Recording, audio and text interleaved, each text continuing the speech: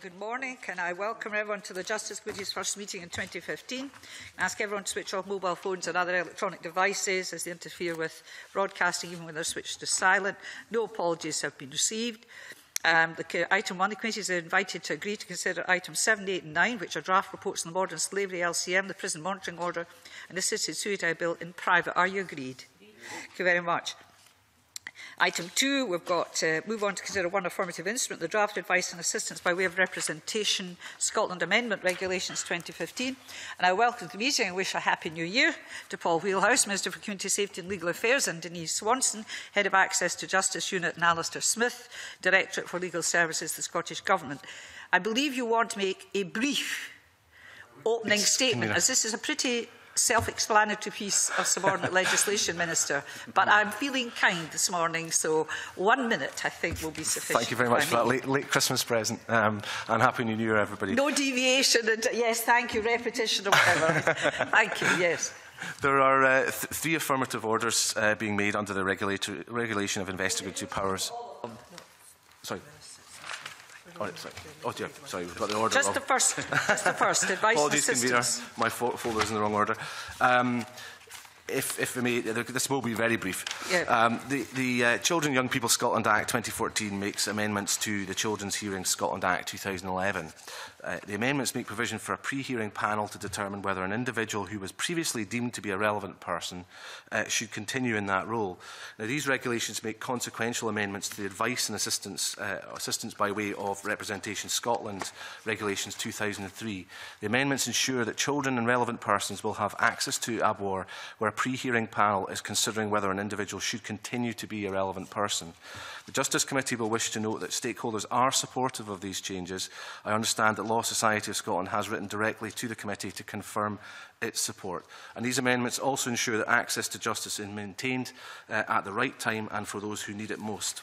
Thank you very much, Convener. That's all I have. Yes, I mean, I think have we any questions on this? Because I think it's pretty self-explanatory and seems an absolutely sensible thing to do to give people the right to representation in these very important circumstances.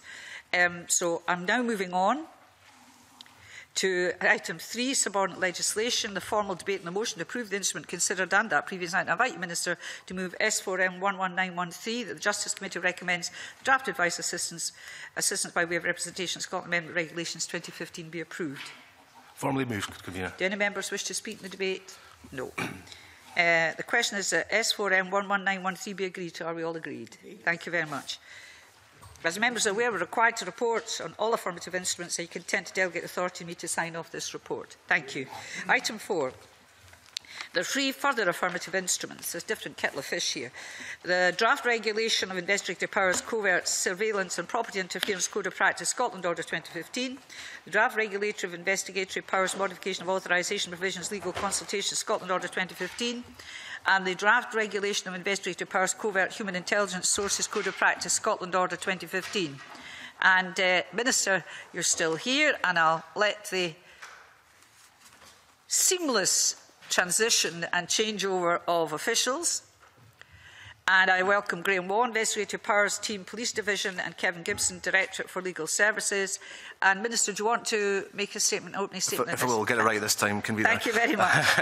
Thank you, Convener. There are 3 affirmative orders being made under the Regulation of Investigatory Powers Scotland Act before the committee today. It's worth pointing out at the outset that there is nothing in the orders which provides any public authority with additional powers. I will begin, if I may, with the Regulation of Investigatory Powers, Modification of Authorisation Provisions, Legal Consultation, Scotland Order 2015. In 2010, the House of Lords, in considering an appeal from the Divisional Court in Northern Ireland, agreed with the Court's decision that directed surveillance under the Regulation of Investigatory Powers Act 2000 of communications between lawyers and their clients breached Article 8, the right to respect for private and family life of the European Convention of Human Rights. The Secretary of State did not challenge the decision of the Divisional Court that the procedures used to authorise directed surveillance were disproportionate to the infringement of an individual's right to a private consultation with a lawyer, particularly given the lack of a requirement for independent and high-level scrutiny of such authorisations. In Scotland, the authorisation of directed surveillance is mostly regulated by the Regulation of Investigatory Powers Scotland Act 2000, or RIPSA, and the relevant provisions of that legislation are, for relevant purposes, the same as those successfully successfully challenged in the House of Lords.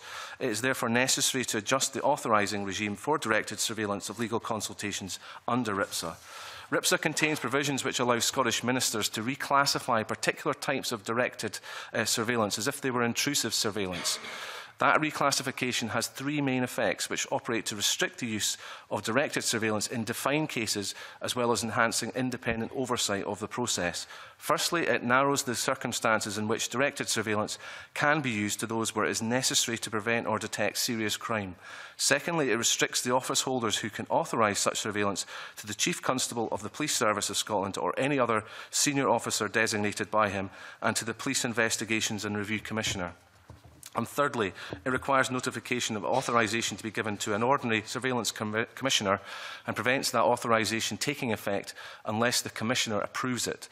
A commissioner will only provide that approval if he or she feels that the authorised surveillance activity is both necessary and proportionate. The committee is today also considering a fourth negative order being made under RIPSA.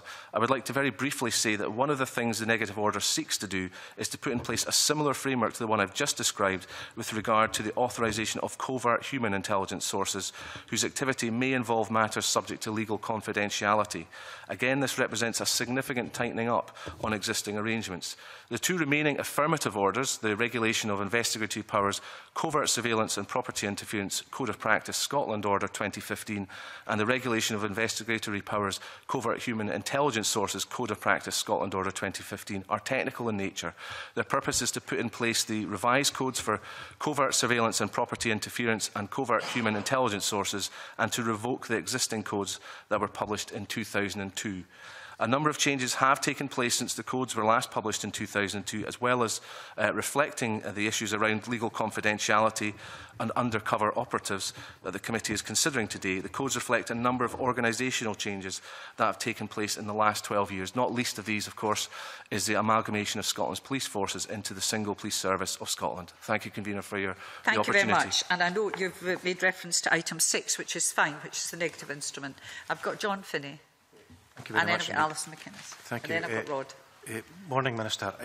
I know that you say there's no additional powers, but you will be aware, Minister, of the significant public concern there is about the level of surveillance that exists in Scotland. What reassurance, if any, can you give that these changes will be adhered to by UK bodies, so the UK security services and any UK police services, as distinct from Scottish?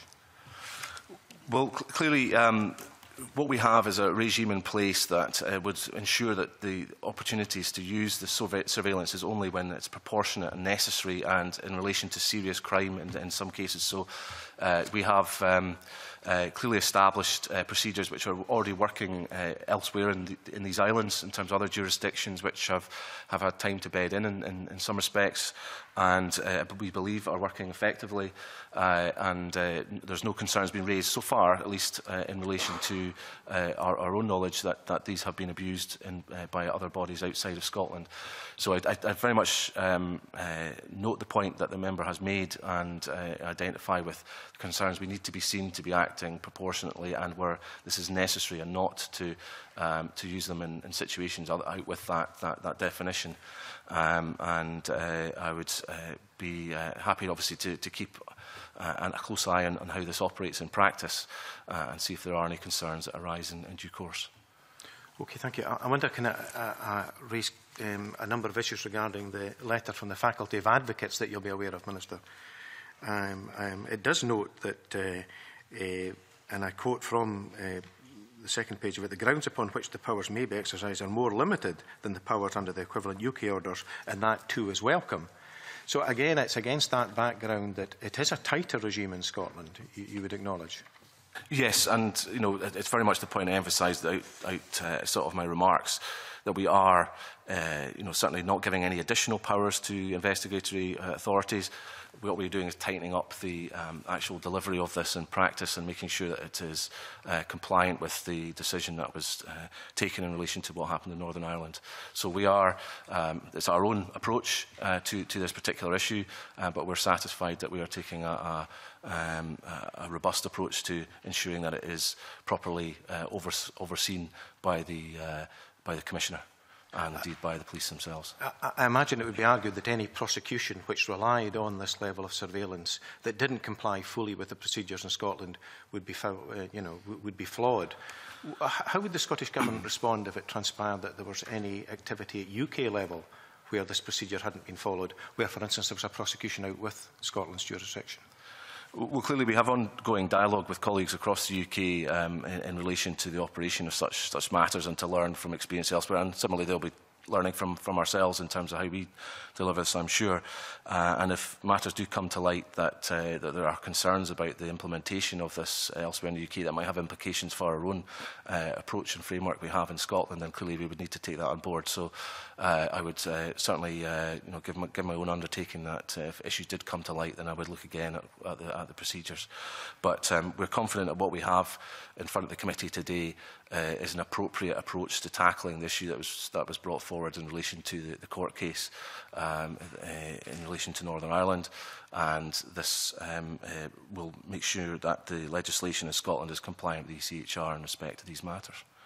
Okay, and on that particular court case, which hinged on legal professional privilege and accepting the issue of inequity, the exception there, the faculty of advocates say, and I again quote from them, "The issue is accordingly not only of interest to lawyers and to those who seek the advice of lawyers, whether in the context of civil or criminal matters, but is of structural importance in a constitutional democracy governed by the rule of law."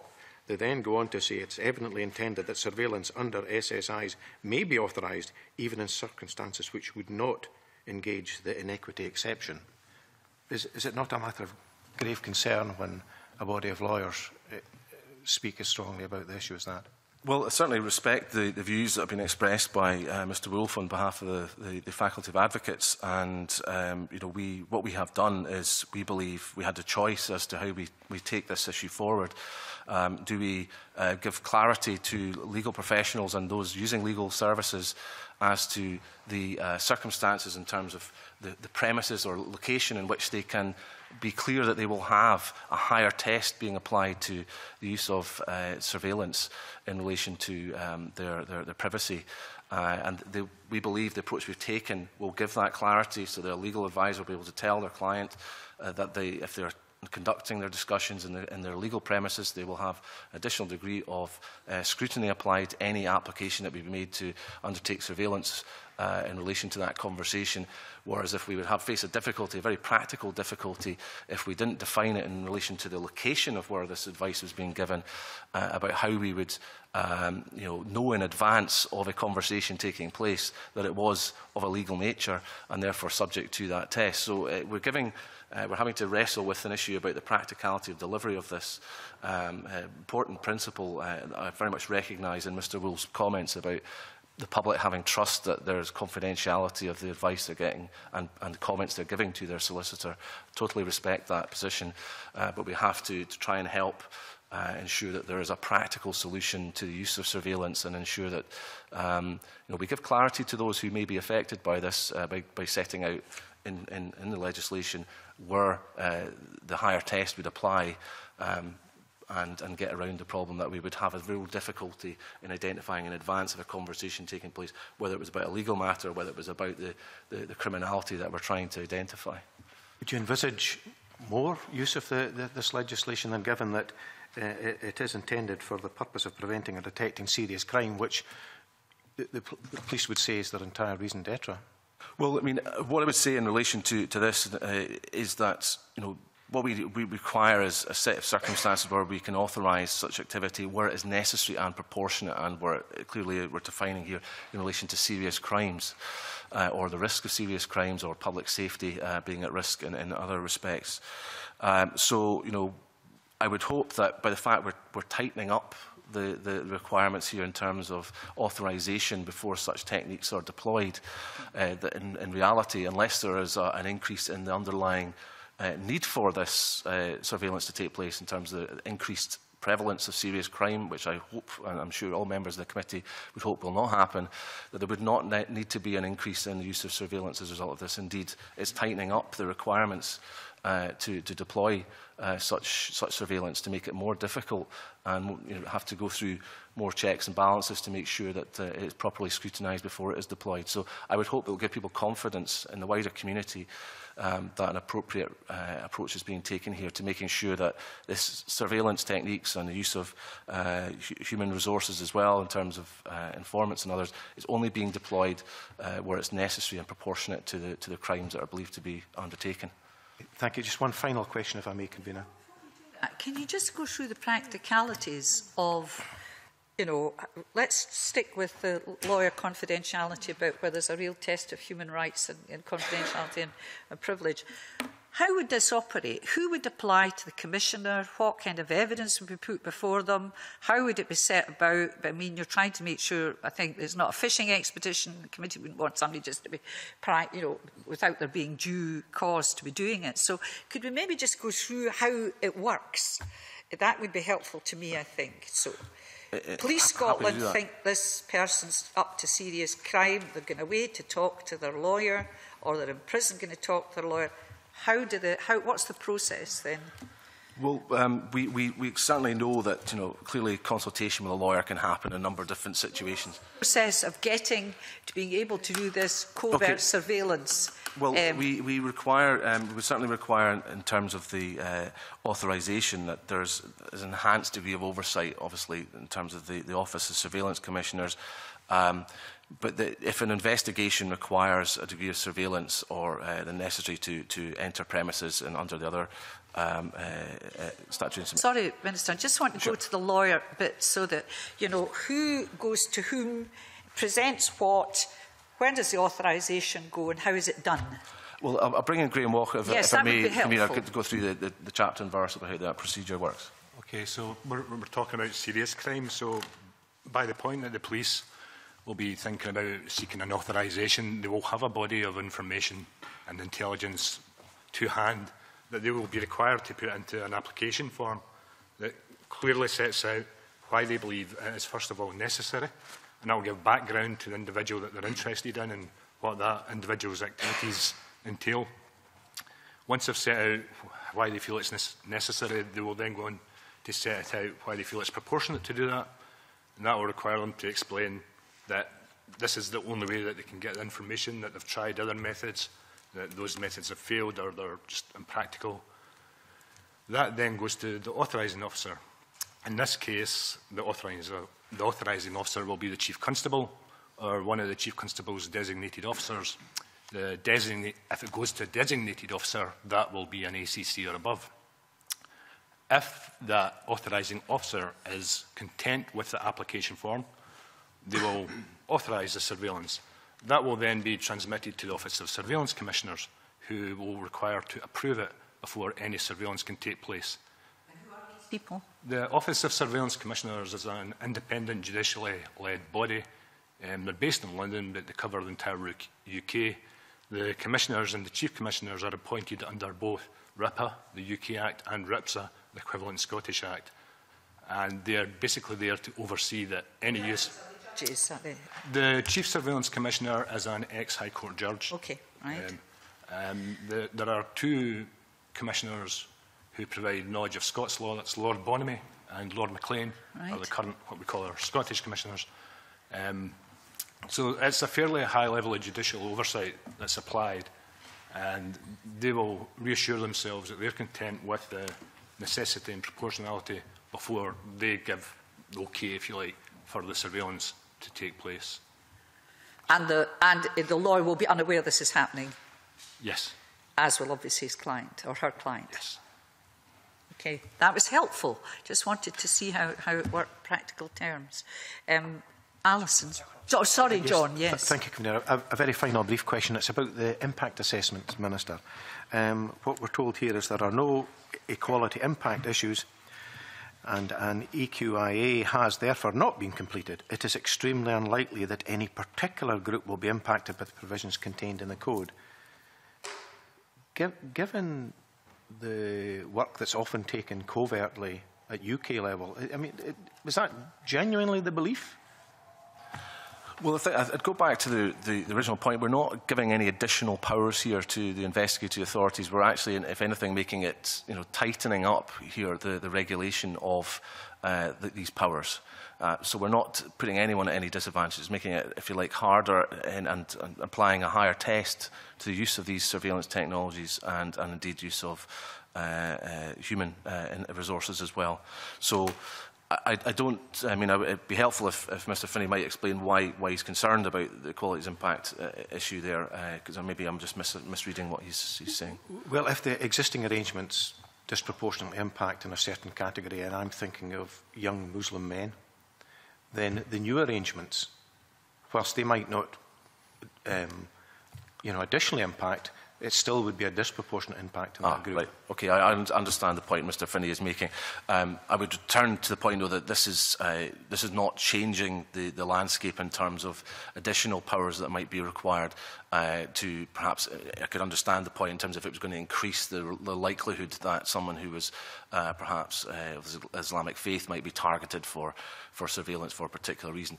This is, if you like, as a level playing field in a sense. This is affecting everybody equally, and regardless of whether their background, if they are suspected of a serious crime, then they would be subject to the test in any case. But we have a higher test being applied here for the use of surveillance, the deployment of surveillance, and ensuring that it is applying a higher degree of certainty that this is necessary and proportionate. So I would hope it would actually improve the targeting of this, and it was more evident that it was necessary and proportionate to use surveillance in each and every case it was deployed, rather than it is at the moment. So the impact, if you like, would hopefully be a positive one rather than a negative one. That would be my interpretation. But I appreciate the point that Mr. Finney is making, and I'm certainly very mindful of the fact that we want to avoid any situation where we seem to be unfairly treating any particular group within society. Well, for the avoidance of doubt, I'm not questioning the bona fides of the Scottish Government in relation to this. I'm just wondering how realistic it is to have this tight regime apply to bodies over which the Scottish Government, indeed the Crown Office Procurator Fiscal, the Lord Advocate, who's responsible for the investigation of crime, has no direct control, and that is the UK bodies. Yeah, I appreciate the point that Mr. Finney's making. Alison, followed by Roderick. Thank you. I mean, the client-lawyer privilege is a fundamental right, and we already have the iniquity provision, which is appropriate, and that allows covert surveillance where the privilege is being abused for criminal purposes. But the Dean of the Faculty of Advocates does argue that this goes further than that. And I think we should only be straying from this in compelling and I think exceptional circumstances. But, Minister, you've talked about if there's a concern about serious crime. Now, the debate in the United Kingdom at Westminster was round about national security or threat to life. You've widened that out to serious crime, as far as I can hear. Can you give me some examples of where you think this would be appropriate to take a... If you bear with me, Convener, I am just going to get my notes. I think the point is understood. We appreciate the point that is being made by Mr. Wolfe in relation to the use and the broadening this out. It's worth stating that serious crime is defined in statute, and if I could maybe just relay this to the committee, that gives hopefully a degree of clarity about what we mean. Serious crime is defined in terms of legislation as references to crime or references to conduct which constitutes one or more criminal offences or is or corresponds to any conduct which, if it at all took place in any one part of the United Kingdom, would constitute one or more criminal offences, and Part B of 31 Section 6 of in the RIPS Act 2000, references to serious crime are references to crime that satisfies the test in subsection 7A or B below. Those tests are, Part A is that the offence or one of the offences that is or would be constituted by the conduct is an offence for which a person who has attained the age of 21 and has no previous convictions could reasonably be expected to be sentenced to imprisonment for a term of 3 years or more, or B, that the conduct involves the use of violence, results in substantial financial gain or as conduct by a large number of persons in pursuit of a common purpose. I think it's just worth putting that on record as the definition of what constitutes serious crime. I do take the point Alison McInnes makes about different definitions being used at UK level and the Scottish level. We believe that this is proportionate. We believe that similar measures have been tested through the courts already in terms of a GR of RIPA has already been undertaken and similar approaches being taken so far. I may be bringing Kevin Gibson on this point, if I may, convener, shortly. But that this has stood up in terms of its application in relation to ECHR. So that we do believe that we're bringing forward a package today to the committee that is compliant with ECHR, is proportionate and satisfies the necessary adjustments we need to make in light of the court decision in Northern Ireland. But if I could maybe bring in Kevin Gibson perhaps on this point. I mean, I don't actually have a great deal to add to that, I have to say. The test in the UK legislation, the national security aspect of that is an additional element in the UK legislation. They also deal with serious crime in the same way that we do. So, if you like, they can authorise this type of surveillance in relation to national security and serious crime, whereas, for obvious reasons, we can only do it in relation to serious crime. That's helpful, thank you. At Westminster, assurances were given to my colleague Baroness Hamwee that such information obtained can only be used to counter a threat and not for criminal proceedings. Do you give the same assurance here to committee? Well, what we can say is that in relation to the approach in Scotland, the codes of practice require this type of directed surveillance is only to be used in compelling circumstances, such as where there is a threat to life or a threat to life or limb. So I hope that gives a sense as to the, if you like, the gravity of the potential crime that might be assessed to be a risk of before it is deployed. And so therefore I think, that while the terminology used may differ in some respects, that a similar high test, if you like, is being applied to the deployment of surveillance. My point is, Minister, that information obtained by this intrusive surveillance of the client-lawyer privilege should only be used to counter the immediate threat to life and not for further criminal proceedings. Are you able to give that a guarantee? I believe that is the case, but I've just checked with Graham Walker that is the intent of the approach that's been set out. That is the intent, yes. Use, surely, evidence obtained under this covert surveillance in criminal proceedings in court because the person's not been made aware of the rights. Surely you're just using it for investigatory purposes and thereafter whatever is achieved, is that not the point as well? I think that ties in very well with the point that's been made about life or limb. The threat, obviously if it's used to help prevent an immediate threat to someone's life or limb, then that's, I think, a legitimate use of yes, but not in court proceedings. Yes, that's what I'm confirming, convener. Key demarcation line there between, the person being aware of the rights to be silent. And so I'm just asking, you can't use that evidence. It can't seep in to court proceedings, trials, surely. If I can maybe defer to Kevin on this issue in terms of the legal position, but that's my understanding, convener, but just to clarify. I mean, yeah, it's very unlikely you'd be able to use it in criminal proceedings if for no other reason than the fact that it's legally privileged information. Thank you. I just want to clarify that was part of the point made. Roderick. May I refer to my registered interest as a member of the Faculty of Advocates?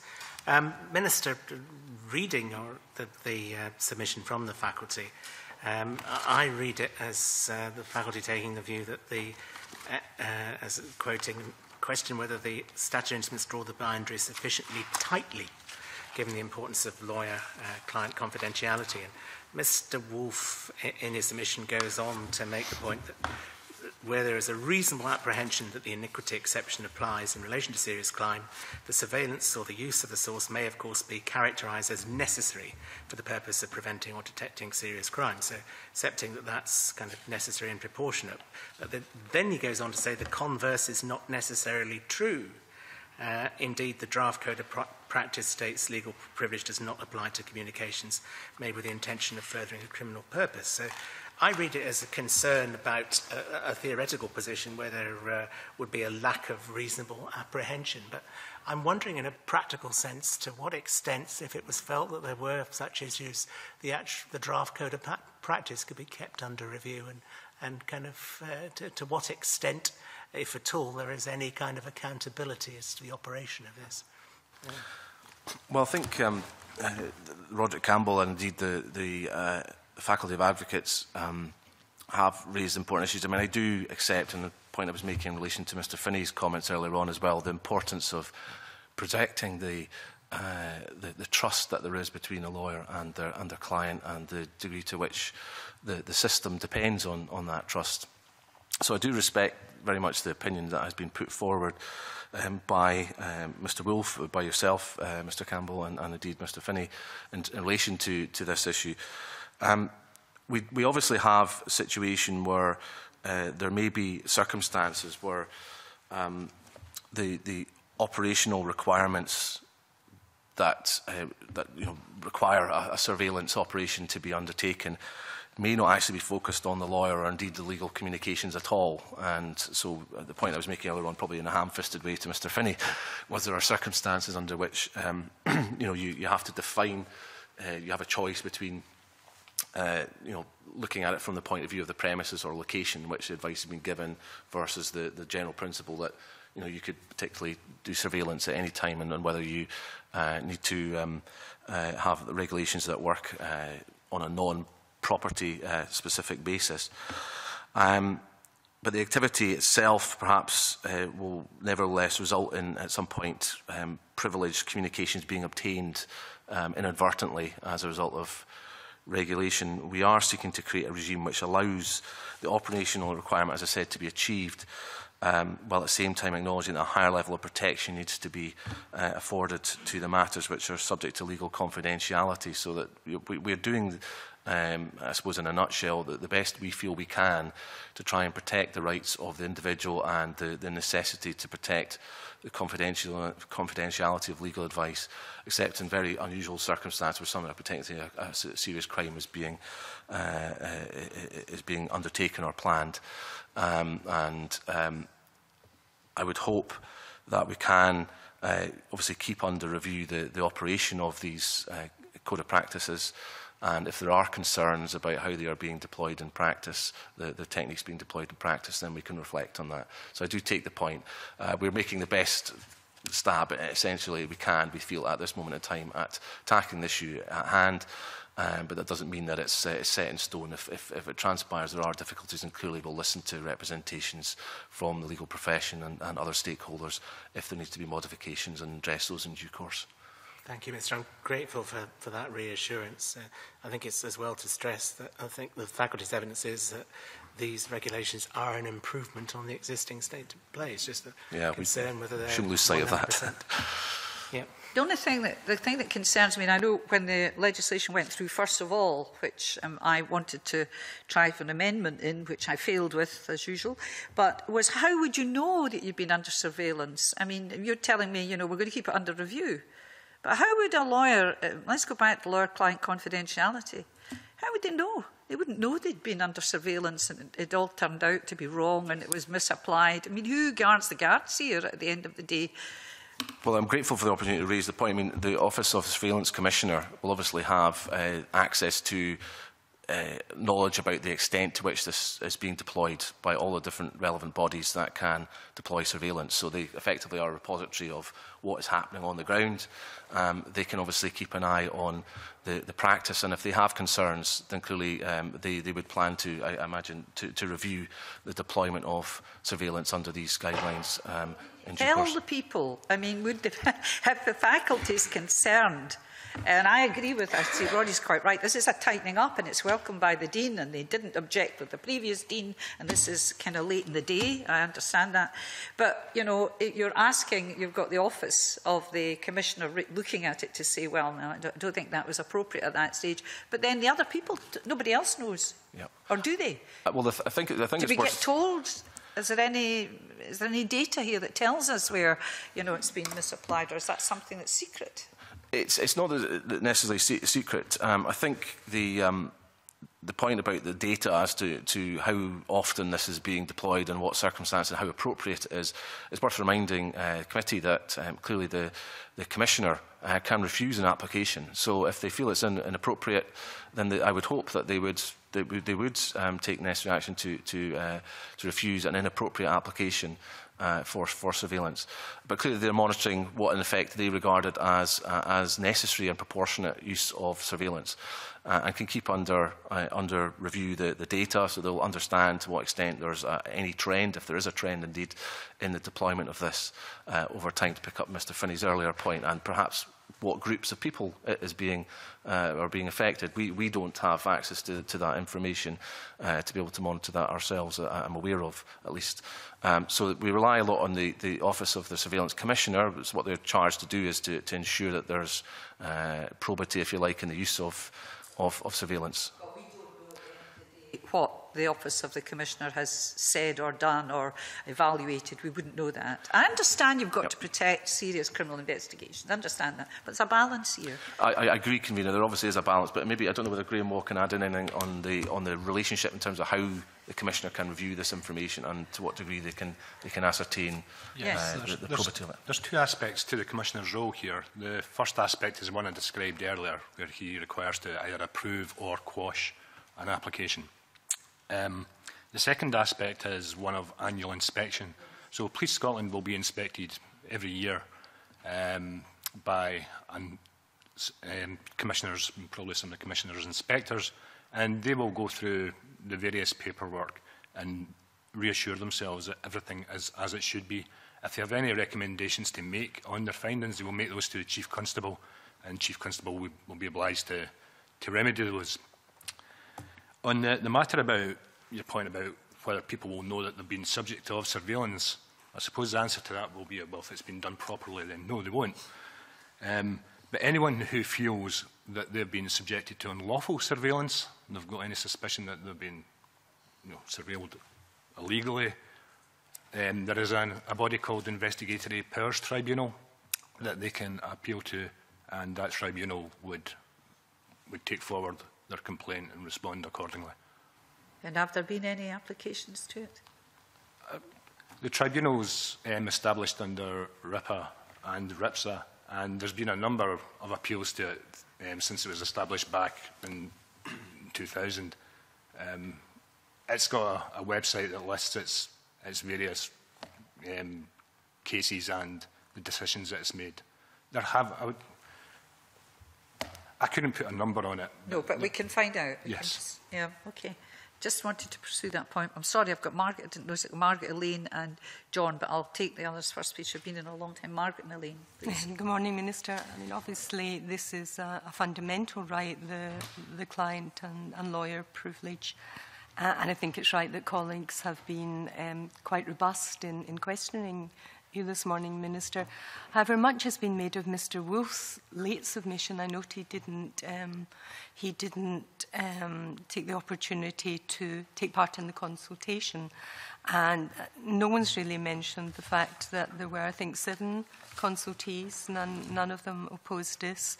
They included the Law Society, the Inspector of Constabulary, Police Scotland, the Scottish Human Rights Commission, and the Information Commissioner, plus 2 others who wanted to remain anonymous.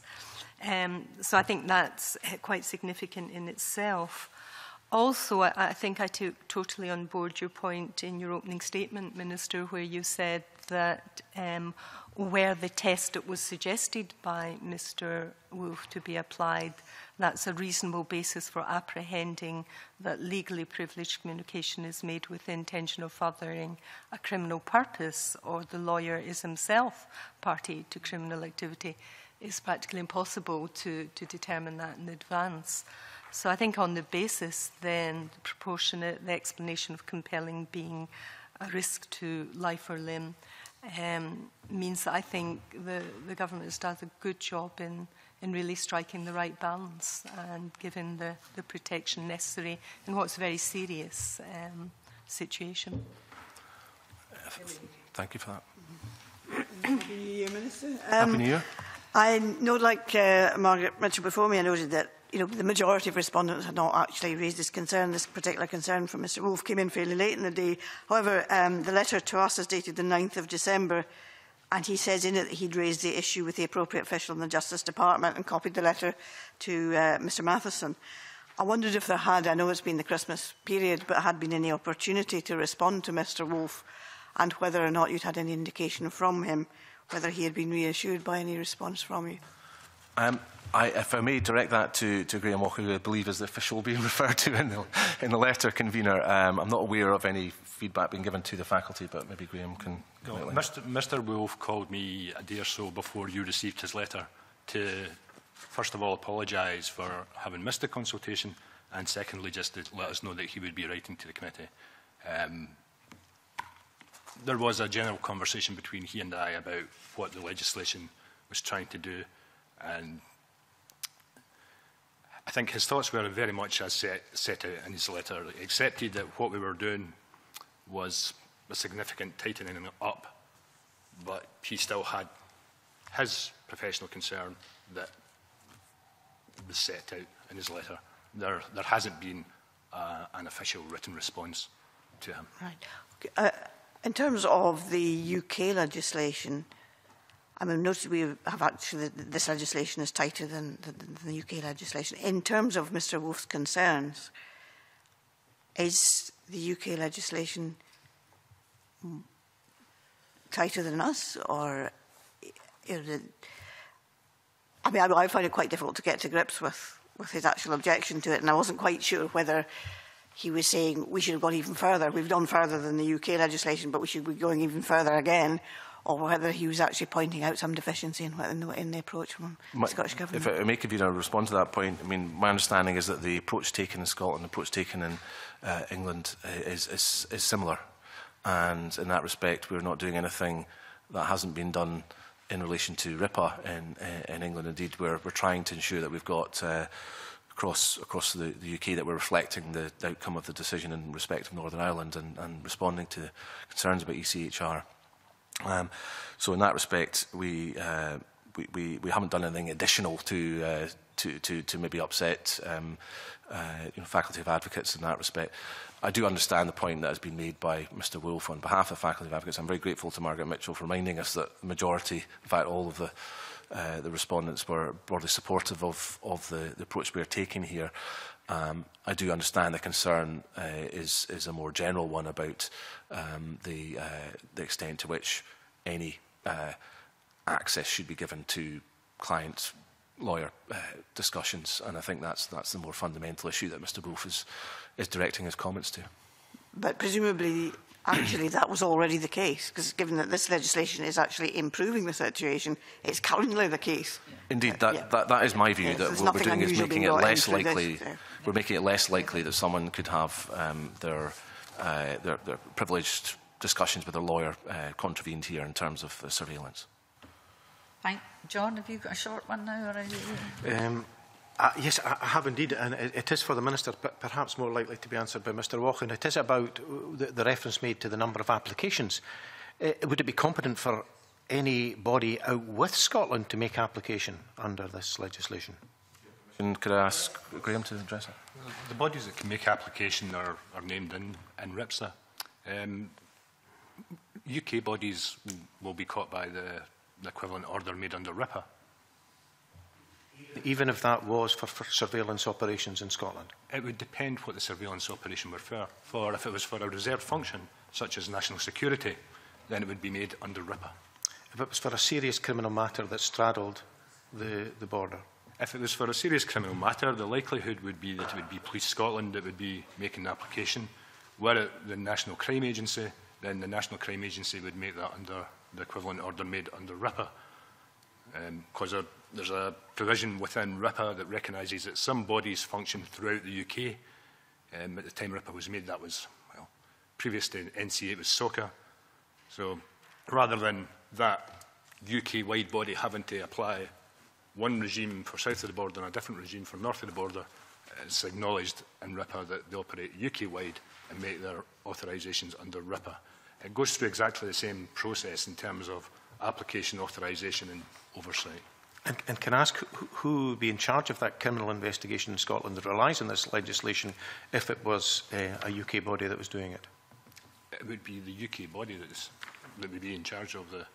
What role would there be for the Lord Whichever Advocate? body applies for the activity would be the one that is responsible for it.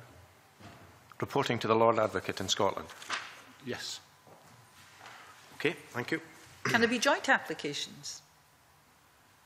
Which would cover, if it's Police Scotland together with some UK, straddle Yes, things, I mean, would be a joint application? Yeah, an application could specify that, for example, Police Scotland and the NCA are working together. Okay. One of those bodies will take the lead and getting the authorities in place.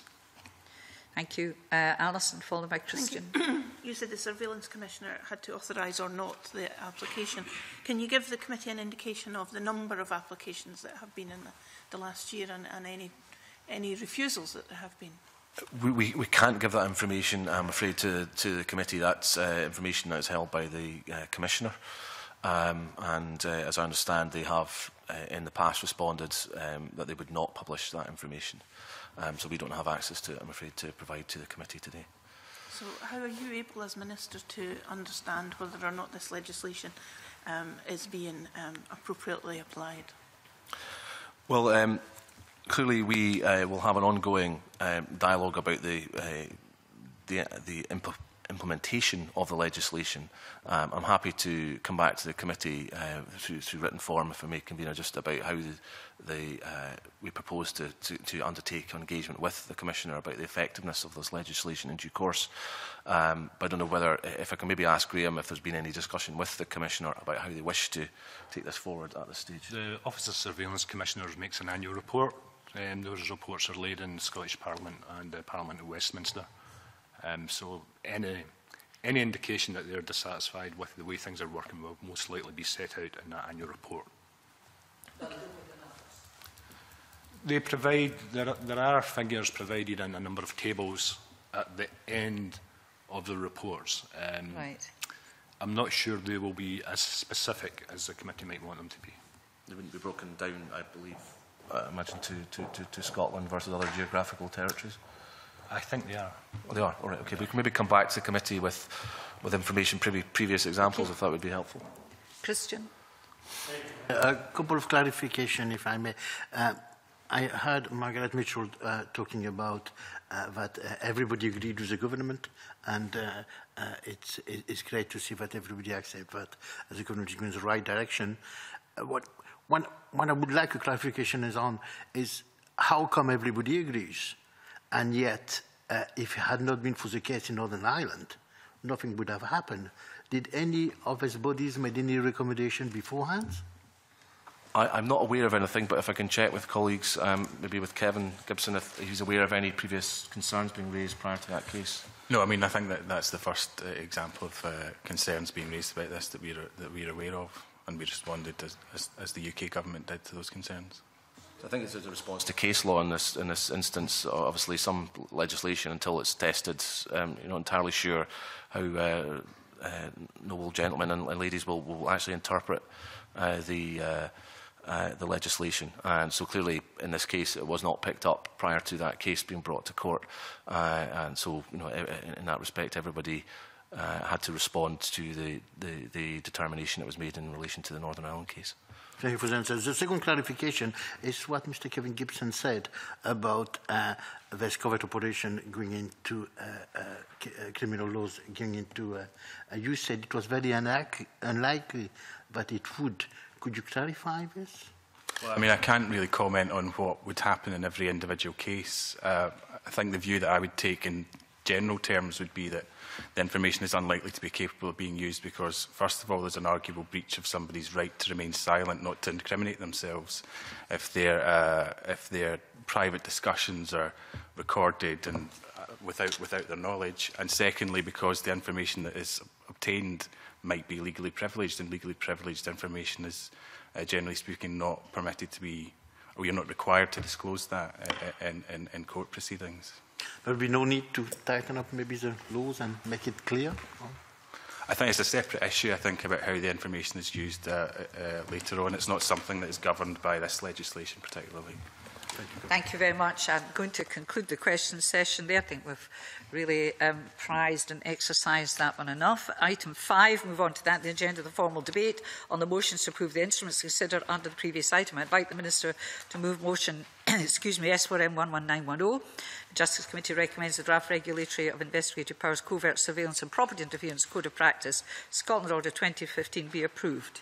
Formally moved. We've not really asked questions, so I don't suspect any members want to debate that particular one. Is that agreed? Agreed. Question is that motion S4M 11910 be agreed to. Are we all agreed? And I invite the Minister to move S4M 11915 that the Justice Committee recommends that the draft Regulation of Investigative Powers and Modification of Authorisation Provisions Legal Consultation Scotland Order 2015 be approved. Formally moved, Convener. Do any members wish to speak in the debate on the motion? Have we exhausted all the debating points in the... Yes, John. Merely to say that the time that's been taken up with this discussion, which has been very helpful, I think, indicates the level of concern there is about this whole issue. And I think it's been time well spent. Yes, I have to say that, I mean, I'm now persuaded because of the fact that it's tightening matters up, and yes, the Human Rights Commission don't have concerns, but I think it was important to test the arguments from my point of view put by the Dean of Faculty, and that these are markers so that we can see how things turn out and look forward to further details now that we've prized the things about the Office of the Commissioner report. I think that's an interesting measure and to look further into this. Anyone else wish to add anything to it? Right. The question is that motion S4M 11915 be agreed to. Are we all agreed? We are all agreed, are we? Yes, thank you. And I invite the Minister to move motion S4M 11916. The Justice Committee recommends that the draft Regulation of Investigative Powers Covert Human Intelligence Sources Code of Practice Scotland Order 2015 be approved. Do any members... Oh, sorry, Minister. Formally moved. Do any members wish to speak in the debate on the motion? No. The question is that motion S4M 11916 be agreed to. Are we all agreed? Thank you very much. As members are aware, we are required to report on all the affirmative instruments, and members content to delegate the responsibility for me to sign off the report on all 3 instruments. Thank you very much. I thank Cabinet Secretary and his officials for attending today. That's it. Thank you. Item 6 on the agenda. Moving on, next is consideration of 3 negative instruments. The first is the Regulation of Investigative Powers Authorisation of Covert Human Intelligence Resources Scotland Order 2014, SSI 2014-339. This instrument alters the authorisation arrangements for the conduct or use of a covert human intelligence source under RIPSA. In certain cases, the DPLR Committee did not draw the attention of the Parliament to the instrument. Do members have any comments to make in relation to this instrument? Silence. I'm taking silence as there are no comments. Are members content to make no recommendations in relation to this instrument? Yes. The second leg of instrument for our consideration is the mutual recognition of criminal financial penalties in the European Union, Scotland No. 2, Order 2014, SSI 2014-336. This instrument gives effect to Framework Decision 2009-299 GHA and the application of the principle of mutual recognition to financial penalties. It aims to enhance procedural rights where financial penalties have been imposed at trial in the absence of persons concerned. The DPLR Committee agreed to draw the attention of the Parliament to this instrument on the grounds that it breached the minimum period between the laying and coming into force of the instrument. That committee, however, was content with the explanation provided. Do members have any comments to make in relation to this instrument? Is there life out there? Yes. Can I just check which one we're on? Convener, we are on mutual recognition of criminal financial penalties in the European Union. In other words, you recognise from other parts of other European countries. Well, just a brief comment, if I may. I'm pleased that we have the European arrest warrant in place because I think there could have been difficulties if these measures hadn't been picked up again, and that was something the committee had monitored over a period. So I'm delighted that the UK government has seen sense on that. It's not really relevant, but you wanted to say it anyway, and you're well, feeling the better better relevant, for it. But there you go. You got that out of your system. So that's mention the only paragraph comment. 19 if that helps in the report. That's why I absolutely. You correct me. Are members content to make no recommendation in relation to this instrument? The third and final negative instrument for consideration for today is the mutual recognition of supervision measures in European Union Scotland Regulations 2014 SSI 2014-337. This gives effect to Framework Decision 2009-829-JHA on the European Supervision Order, which promotes mutual recognition within the EU of judicial decisions relating to non-custodial pre-trial supervision measures that may be imposed on an accused person in criminal proceedings. Again, the DPLR Committee agreed to draw the attention of the Parliament to this instrument on the ground it breached the minimum period between the laying and coming into force of the instrument. The committee was again satisfied with that explanation given. Do you have any comments, Mr Finney, in relation to this? I think it may be paragraph 19 in relation to that, which says when the issuing state issues a warrant, an arrest warrant for breach of supervision measures, the European arrest warrant may be used to return the individual back to the issuing state for trial. So I'm very pleased that we have You're there. Roddy? To echo what John Finney said, but also to note that I think the committee was right to take these concerns over the opt-back seriously and to keep that under review. Yes. Right, so are members content to make no recommendation in relation to this instrument? Content. Thank you very much. We now move into private session.